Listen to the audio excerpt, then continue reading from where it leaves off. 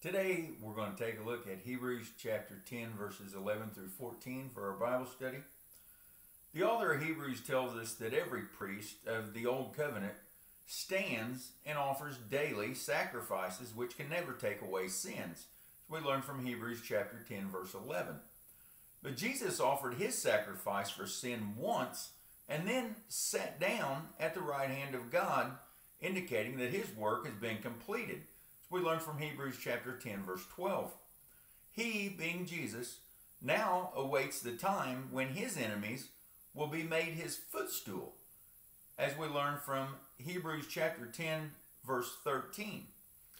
As his offering leads to sanctification for all who believe in him. The Apostle Paul tells us in Romans chapter 14 verse 10, "But why do you judge your brother, or why do you show contempt for your brother? For we shall all stand before the judgment seat of Christ."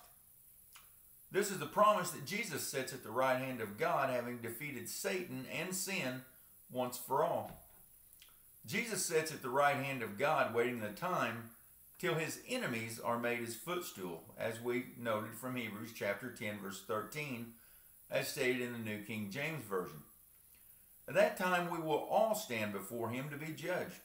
Those who have professed their sincere faith in him will enter into eternal life in his glory, as noted in Colossians chapter 3 verses 1 through 4, and those who deny him will be cast into outer darkness, where there will be wailing and gnashing of teeth, as stated in Matthew chapter 13 verses 41 and 42, and also in verses 49 and 50.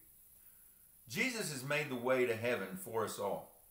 The only thing we need to do is acknowledge this to him and ask him to include us in his eternal kingdom and begin living this physical life as he teaches us to be in Christ. Sincerity in this brings about forgiveness, a cleansing of our hearts, and repentance from willful sin to following Jesus. Dear Lord, you offered the only sacrifice that takes away sin and paves the way to eternal life in heaven, forgiven and clothed in your righteousness given freely to those who believe in you. I pray, dear God, that when we stand before you at the door to eternity, we will stand on the cross of Christ, forgiven and clothed in the righteousness of him, that we would not be cast into eternal darkness, but into eternal life, sanctified in the light of Christ Jesus, who died to save the world from sin, as we know from John chapter 3:17. In Jesus' name I pray.